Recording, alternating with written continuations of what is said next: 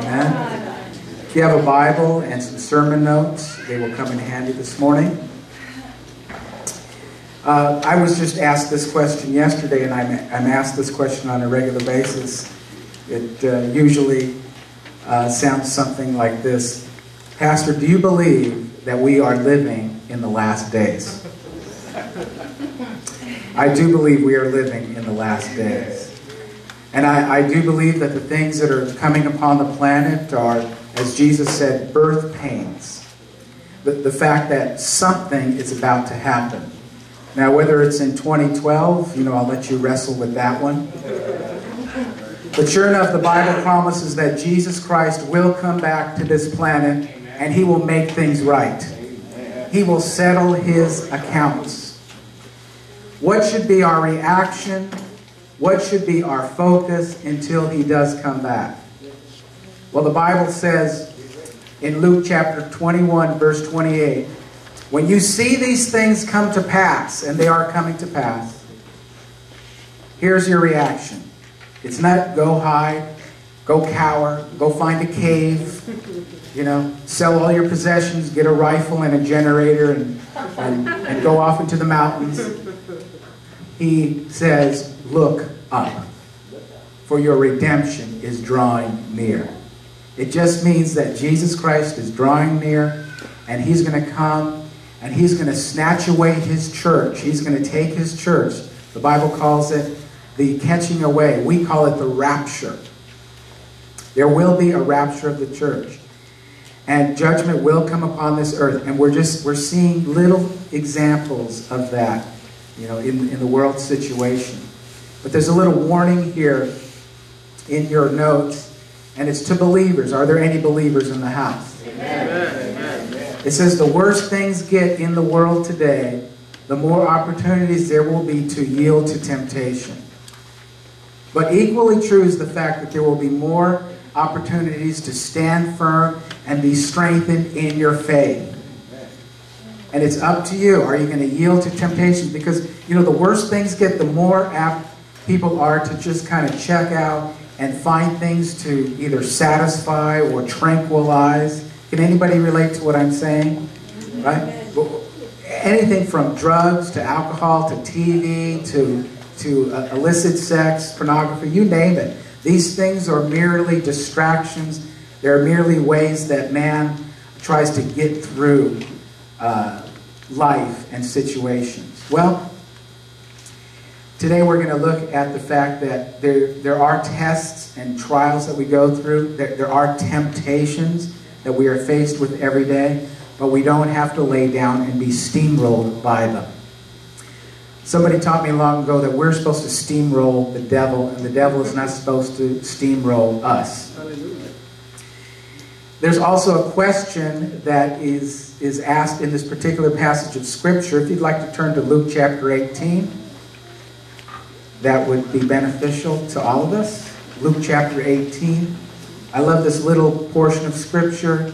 It's a parable that Jesus Himself tells His disciples in Luke chapter 18. And the very first verse says, then Jesus told His disciples, His followers, His beloved, His friends, a parable to show them or to teach them that they should always pray and not give up. They should always pray and not give up. So here's a choice that basically he gives every disciple, every believer.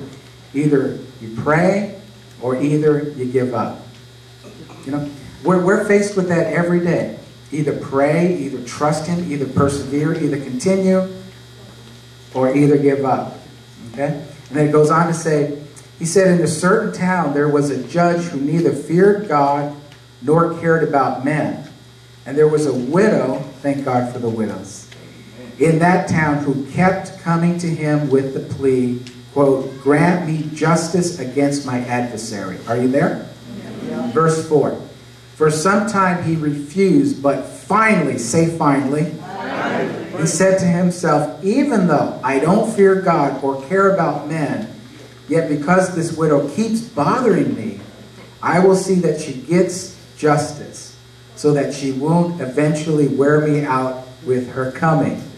You ever try to appease somebody just to get them off your back?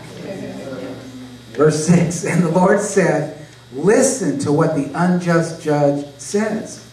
And will not God bring about justice for his chosen ones who cry out to him day and night? Will he keep putting them off? I tell you, he will see to it that they get justice, and quickly. However, here's the question. When the Son of Man comes, who's the Son of Man? Jesus. That's another name for Jesus. The Son of Man. Capital S and capital M. Son of Man. When he comes, here's the question. Will he find faith on the earth? That's the question. When he comes back, will there still be a cluster of believers standing firm? Or will everybody at that point disperse and backslide? Isn't that sad? Will he find faith? Will he find people still believing after all these years? I read this and I think, my goodness, all the years that I've served the Lord, and I have to tell you, every single day I feel like quitting. And every single day I make the choice to continue. Because I know there will be a day when Jesus Christ himself will come back. And I want him to see me believing him and trusting him as I did at the very beginning. Amen? Jesus said to return to your first love, that place where you had a relationship with him. It was fresh. It was powerful. It was meaningful. Can you relate to that? He said go back to that place on a regular basis. Will he find faith?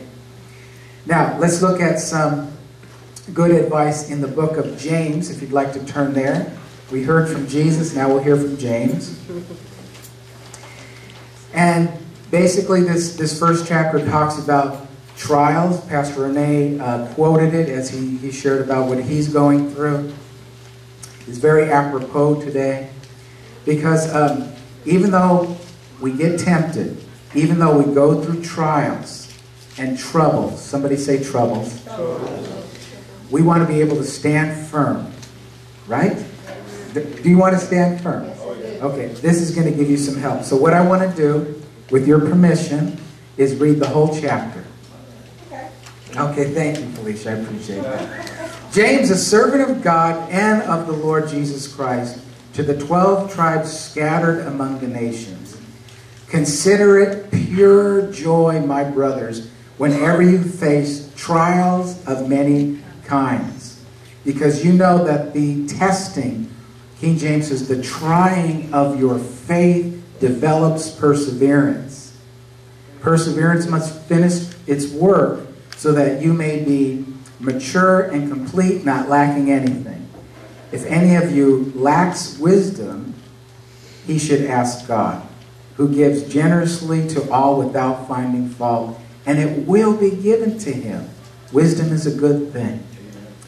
But when he asks, he must believe and not doubt, because he who doubts is like the wave of the sea, blown and tossed by the wind.